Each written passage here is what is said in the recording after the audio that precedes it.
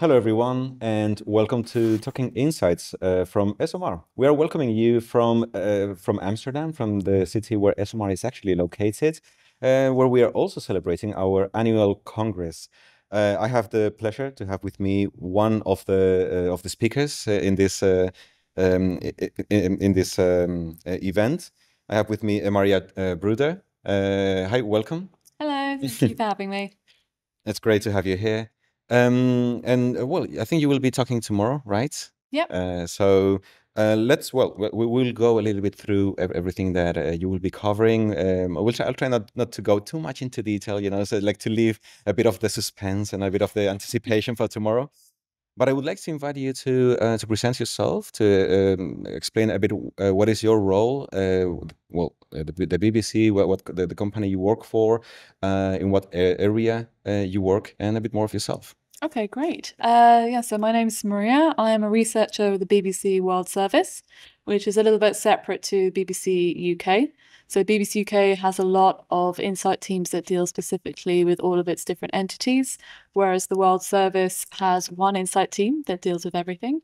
For those people who don't know, the World Service includes the World News TV channel that most people are familiar with because it's on all of the hotel rooms around the world, and the World Service English Radio. But then we also have services in over 40 local languages, which can broadcast across TV, radio, and then all of them have digital sites and social media.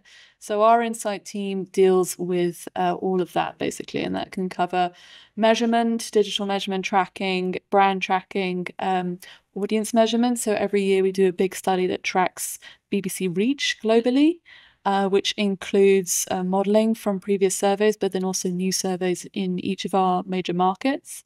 And then we also do more kind of behavioral studies that look at the social importance of news, changing media landscapes, changing behaviors, perceptions of the BBC in the different markets that we are operate in. So it's quite varied. It's a lot.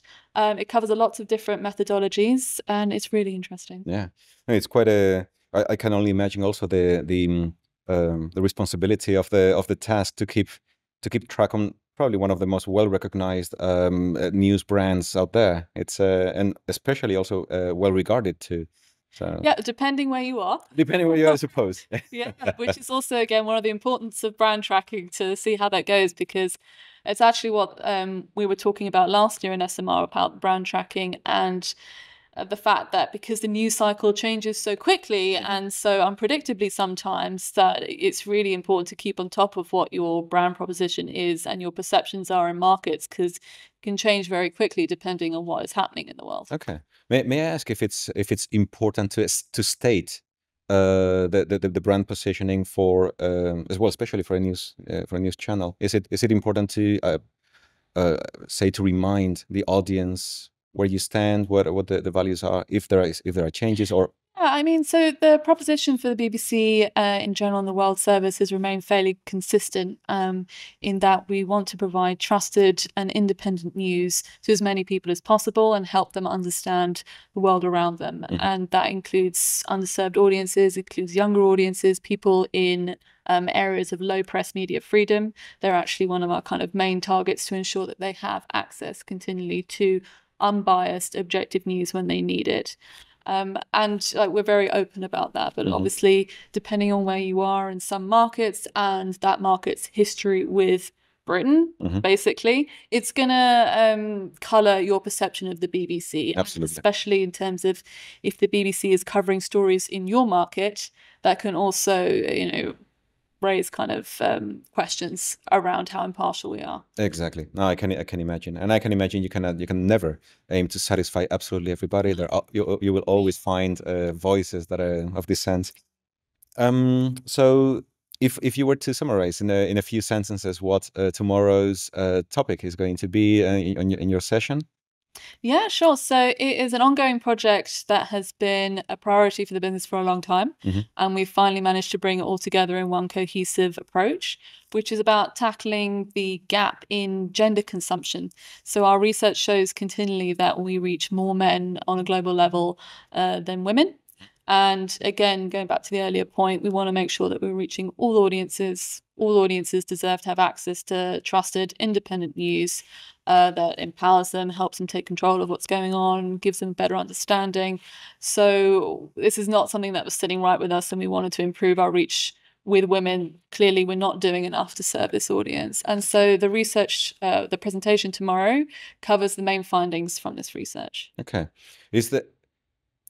I can imagine that also like this research, especially in such an international scope, on such a large demographic, it like I can only imagine what I don't know, like the differences of I mean, because I was tempted to ask, did you find out the why? Why is it that women may not be consuming news as much as men in many of the countries? And as I was about to say this, I just started thinking like, this is impossible to answer to. Well, actually, you have touched on one of the key findings of the report, which is that there is an issue with the very question itself, because women are not a monolith. You know, they're not homogenous. It's very dependent on lifestyle and life stages, circumstances. It's going to be different in different markets. And as we went through the research in the different stages, particularly when we started doing more sophisticated data science on our data sets, it became clear that it was much more about other factors than just gender. But there are also, to come to the earlier point around what's in our control and what's not in our control, there is still the legacy of patriarchy in a lot of the markets that we operate in, especially the ones where we have some of our highest reach. And that is going to negatively impact women much more so than men. And that is something that has an impact on news consumption down the line too. So that's important to recognize. But we still saw a gap in gender consumption even in more developed markets. It exists in the UK, it exists in the US. And so it's important to understand why that was as well. So it's a real mixture of factors. Do you think it could have I'm trying to simplify a little bit, but do you think it could have the same underlying reason? At the end of the day, you know, you can say, or I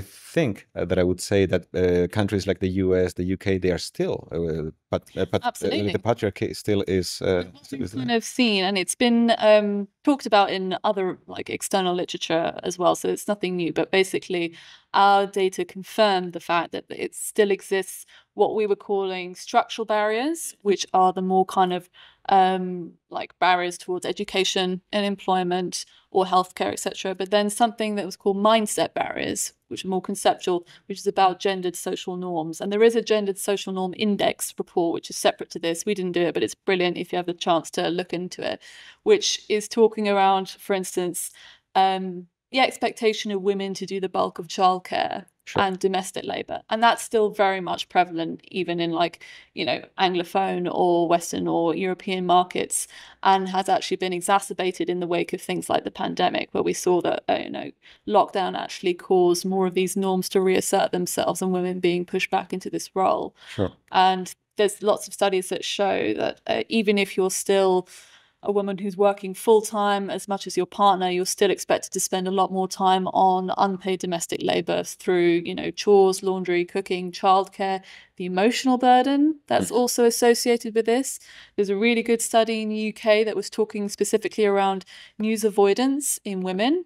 And they found that that was connected to the additional emotional burden related to the fact that they're expected to do the bulk of childcare and caring for extended family members. And because of that, they offloaded the kind of the mental effort of negative news to their male partner, who was doing less of that. And so it was almost a division of labor to be able to save their own mental health. All right. So basically, it was a choice to avoid consuming news. Because which oftentimes are exactly. Yeah. And they already had too much of the emotional labor connected with things like childcare. Wow. So it's like the mental capacity is kind of at, full, essentially. And so you offload it to your partner who is not dealing with that. Okay. So I see like a lot of these topics are actually, they touch on either stereotypes or cultural part of the cultural establishment, right? This is not something that I can imagine that you expect to change, or definitely not overnight. How, as a company, you're trying to reach to this demographic, what are, or if you can give some of the examples of how else you can reach this demographic, while understanding all these cultural nuances? Well, it's interesting that you asked this because we're going to start the presentation tomorrow with a bit of an interactive element. But what it's trying to do is to show that in order to answer that question and find out what we need to do, you do need to challenge existing stereotypes. You need to find out what they are and then challenge them to see if they're true or false, which is one of the main reasons for this research, actually. And these assumptions are internal because, again, we're talking about the World Service. It is massive. It is over 40 languages. It operates in many countries. All of those languages have their own bureau or their own team of editors and journalists, some of them who've been working for decades and have, their own thoughts about why we're not reaching women or how to reach women. And because, again, it can be difficult to localize all this knowledge, you have all of these multiple internal efforts going on over time to try and address the problem. Some work, some doesn't work. People don't know why it doesn't work. The stereotypes are at play again, and we have a list of stereotypes in the presentation that we then kind of debunk a little bit later on. But that's one of the key steps first, is to identify almost like the mindset barriers again. Exactly. Before you can actually address what needs to be done. Exactly, to basically to really have a clear image of what you have ahead, what the challenge really is, right? Yeah, because if people have a stereotype or a thing in mind of like, well, this is never going to work because of X, then you can bring findings and it's not going to stick. It's not going to drive change because you haven't actually addressed the barrier that people have been holding on to. So like, for instance, one of them is that women are just not interested in politics. We've heard this from people in teams saying, well, we're never going to be able to achieve better reach because we do a lot of politics content and if just women don't care. So it's important to know that, so that we can then address that and trying to actually use the research to address it properly. It is funny. That sounds a little bit like a lazy excuse to me. But like it's one that you see if you, for instance, if you look at the tracking data and go, oh, politics doesn't do well, or like if you do a survey or something without digging into it, which is one of the reasons why we did mixed methods to actually compare claims data with actual ethnographic and understanding what people are talking about and using in-depth interviews to get into it a little bit more. We can understand of like, okay, so politics means different things. There's politics which exists in the sphere of government and politicians, but then there's politics in terms of like local policy that affects every day in terms of education, strikes, or local council, whatever, that lots of women are very interested in and feel a strong need to keep up to date with or whatever, but they wouldn't necessarily call it politics. So that's actually like a perception barrier even in the mind of the audience. I see. What I get the sense as well is that in order to really assess this problem, you sort of had to start with a blank page, get all these prejudices aside, then see which ones really exist, and then continue with the research, right? Like there must be a huge, set of preconceptions that we could begin with. It was important to understand the preconceptions, and we go again in the presentation. We've got all of the kind of the order of what we did, existing literature to understand where the gaps are in studies that have been done previously, and then again the point of doing the qual, the ethnography, was to really just kind of allow women almost to speak for themselves or their behavior to speak for themselves without us immediately drawing up a survey with our own hypotheses. So you do the qual first, you do the ethnography, you do the interviews, and then from that you do the analysis, create hypothesis based of it, and scale it in a survey. And that was really important to follow that step. Okay. A small question out of curiosity as well. In your studies, you like you say, you found basically lower consumption of news from women, more or less across the globe, basically. Did you also find it across all age groups? Well, again, that's interesting, and we will say also, to go back to the first point of the sentence, lower the men across all regions. relative to the news consumption of men in that region, because you may have much higher news consumption, for instance, let's say in the US. And so women in the US will also have much higher news consumption than women somewhere else. But again, relative to the men in that region, it will be a bit lower. So one of the things that we go into is, again, less about gender and more about life stage and circumstance. And it also applies to age as well. So for instance, it's interesting, one of the groups that has the most kind of level news consumption behavior are students, because at that time you're probably at your most level in terms of life stage as well. You haven't had kids yet, you don't have like as many domestic responsibilities, similar age, maybe at uni, and we see actually almost level news consumption within this group. And then as life continues and you get more responsibilities, things start to change a little bit. I see. And I guess as part of the findings or part of the proposals or the recommendations that you may have given to like to your stakeholders, to the company, could you or did you find perhaps that there was a more effective way of reaching to some of these groups? So for example, maybe some groups would consume more, imagine, visual content, shorter videos, because perhaps that is what they can consume. What you were saying, uh, some lifestyles, they already have too much in their heads. They cannot just consume an entire newspaper of negative news because that would be overwhelming. But maybe like shorter videos in which they are like, okay, fine, got the idea. Yeah, definitely. I mean, platform and format definitely form part of our recommendations, and also the concept of time, because almost all of our groups feel that they're pressed for time, men as well as women, feel that maybe news is more of a chore rather than enjoyment. But the news needs to fit into their daily schedule. And we also know that there are particular times of day where people are more likely to consume one type of news versus another. So you might be scrolling on social, during the day, on work, or like, just scanning the headlines, but you might watch a longer documentary in the evening or, read a long read. But then the frame of mind and the emotional need comes into play, where we have people saying, well, I'm not going to consume negative news before I go to bed, because I want to sleep well. So when's the right time for that kind of news? And yeah, it plays a part. And again, it's different depending on your audience group. So students can be a bit more receptive to some things because they have, some of them, the easiest lifestyle. Again, they have the least responsibilities, whereas working families, parents who are running around with their kids and also balancing a full-time job, they can consume news on lots of different platforms, but much shorter time periods. So what do they need? Yeah, exactly. Well, this is actually, it looks actually like such a massive study. It kept growing. Yeah, scope kept growing as we were doing it. Yeah. It is. What do you say? I mean, at the end of the day, you are basically studying an entire half of the planet, and as you were saying, it's not a monolithic concept. Like by dividing by geography, by age, by however you want, socioeconomic status and everything, it could have given you, I can only imagine the trove of data and information and insights that you could have extracted from that. So it's great. It's ongoing. It's been a long process. I think pretty much everyone in the team has been involved at some point. I only joined the BBC halfway through the project, so the qual was already done when I came in, and then I was more dealing with the quant.